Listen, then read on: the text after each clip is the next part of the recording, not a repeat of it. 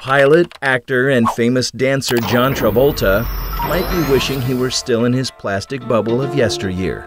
The Hollywood star allegedly tried to start a private massage with a rated R ending, according to a new lawsuit leveled against him.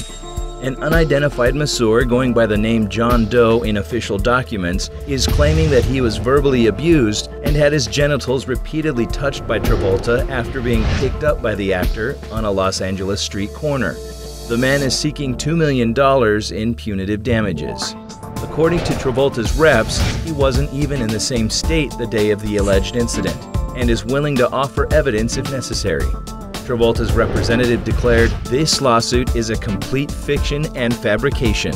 None of the events claimed in the suit ever occurred."